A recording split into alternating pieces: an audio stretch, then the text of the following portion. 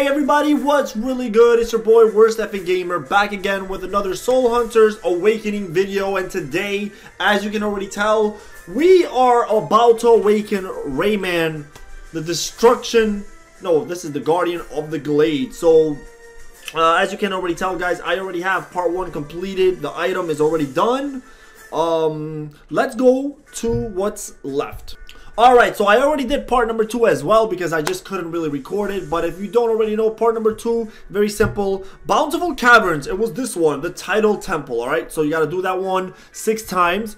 And then you finally unlock part number 3. This is it right here. We have to be the one to kill Ariel in chapter 14. So without any further ado, let us do this one and be the one to destroy Ariel. Alright, let's just go ahead and use some scrubs, but not really. Ling Ling, let's use her because she's not gonna really do that much damage. Lucius will not really do damage. Who else do we want to use? Let's use Jasmine for some nice little bit of healing, and one more non-attacker that will not do much damage. Oh boy, how about this? I'm gonna go with Valan. Just for the sheer protection. This guy will protect my whole team. Let's go! Yes!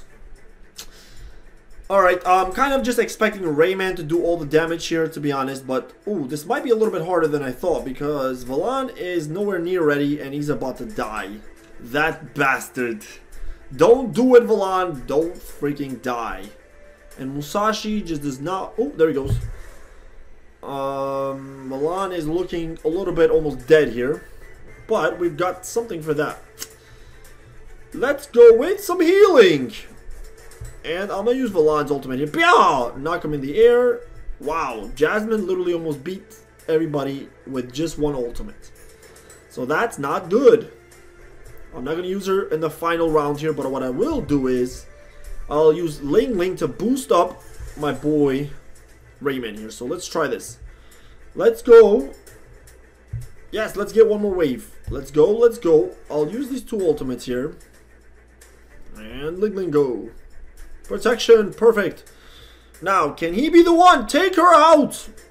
Go, Rayman, go. Alright, one more ultimate here. This one should do it. The power of the red glove. And the check mark states that we have done it. We did it. This is it. Job well done. Come on! Let's go! Oh, I'm super hyped, guys. I've been waiting for Rayman for a while here, so let's begin. Give him to me now! Whoa! That is pretty cool. That just looked like he went from middle school to high school, guys. That's typically every guy that just goes from middle school to high school. He puts on a little cool little hoodie, and all of a sudden his hair is looking dashing as ever. He's got his earmuffs on, ready to go. Still not rocking them legs and them arms. Rocking that Invisi drink. He's been drinking too much of my Invisi drink. I knew it. Stay away from my Invisi drink, Rayman, you bastard. Alright. Very cool. I like the card a lot, actually, here. Alright, let's go. Let's take a look at this final ability, guys. Really quickly here. Morale boost. Rayman reduces the amount of time nearby allied heroes are affected by enemy control abilities. Okay, so reduce time affected by control by 1.94 seconds. So let's see how much it goes by. It goes by 0.3 seconds. Hey, that's pretty good. So right now it's at 2.54. I'm guessing it'll be close to 3 seconds of reduced control ability, so that's actually really good. Wowzers Bowsers. Alright, so let's do the first thing before we do anything else real quick. And that is to enchant this final item here, guys. So let me just go quickly and just enchant this damn thing. Go! All the way! I might not even need to fast forward this, depending how long it's going to take me. But if I do have to fast forward, then you guys already know why it's fast forwarding. But you probably can't even hear me doing this, I guess. So I'm just blabbing on here. Wow, I'm really low on these items, guys. Looks like I'm gonna have to spend all my gold I got to open up some of these chests. Open up your chest! 17 of those. Let me do about 14 of these. I usually typically just try to leave about 10 of everything. 6 more. Alright, 2, 2. 9 of these. 9 of those. 1 of those. Damn, this is a lot of enchanting going on here. Yep, almost done here. Holy hell, this is a lot. Well, I'm not gonna have enough here. Wow, are you kidding me right now? This is crazy. I'm not gonna have enough, guys. Where's the 10 of these? Alright, so I kind of just stopped there, guys. I'm 1 star short, as you can tell, because I used up all my, pretty much all the blue items that I could. Let's use that one. I usually leave about 10 left over just to have 10. So I'm going to leave that, and then I can actually just finish this off tomorrow and finish up another daily. Alright, so enchantment is pretty good. A nice big boost to dodge, max health, physical attack, and physical armor on that. So let's go ahead to the next part here.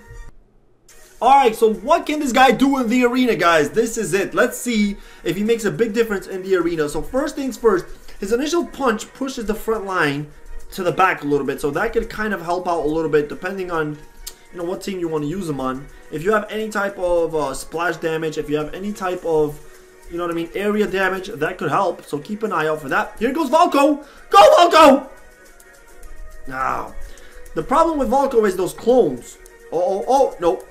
I really thought Tarth might just kill Orkan there. That would have been bad. Come on, I need an ultimate. So here he goes. His ultimate is on and popping right now. His health is looking good because he's got some pretty good dodge.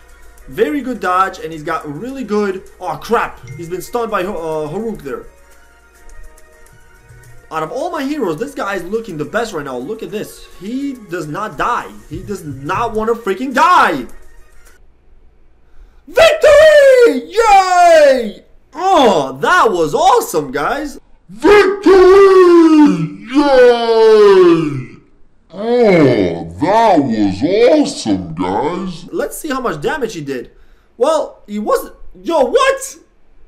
What is this? Haruk did the most damage out of everybody? Oh, wow. That's pretty sick. And Rayman did as much as Valko. That is insane, guys. Wow, that is actually really impressive. Let me just take a look. You got 1 kill, 3 kills for Selfie. So that was impressive, guys. Very, very impressive. And that takes me down to number 9. At number 2 is our legend. Let's refresh. And I'm going to attack one more time here. Let's see how far this could take me with him. So I'll do it right here while we are doing this. Can I beat this team right here? You know what? Same team. Let's see if it's possible to get number 3 spot with this team using our boy Rayman here. Come on, is it possible? It'll be a lot harder now because Milan is very tough.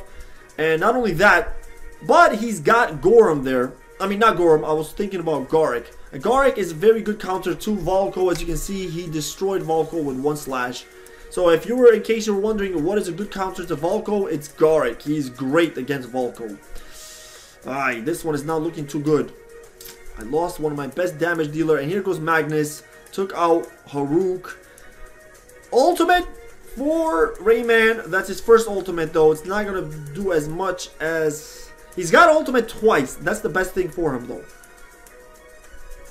Oh, he got caught in Haruk's ultimate here. This is not good. Now it's looking really bad. Oh, he's dead. Not good. Oh, we lost that one. But the damage is still very impressive, guys. He does a lot of damage. And he's definitely one of the best heroes. For sure. DPS heroes. He's looking really, really good. Awaken. Let's take a look at the rankings real quick. Toon Banana is using 7-star Awaken Rayman. And so is Legend 27 7-star Rayman. That's really good. So it looks like the top guys are all using Rayman. Wow. Very impressive there. Alright, so let's go ahead, finish off this final opinion on this guy, Awakened. I'm loving the design. I gotta actually get this one all the way up. He's fully enchanted, fully maxed out. But one last thing that I forgot to do was the Forge. So let's go ahead really quickly in the Forge and do this. Auto Forge 50 times, guys. This will help out tremendously, alright? Because this is one thing that I don't have, that I didn't do before I went into the battle. So maybe this makes a little bit of a difference as well, because physical attack going up, physical armor is going up, magic armor is going up. So this will help out tremendously here. So And then also, don't forget to work on your Heroic Academy. That will also help out. But wow.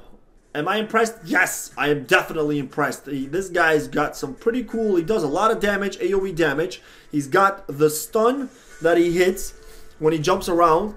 Throws everybody around. And also, he has that cooldown of control abilities. Very cool.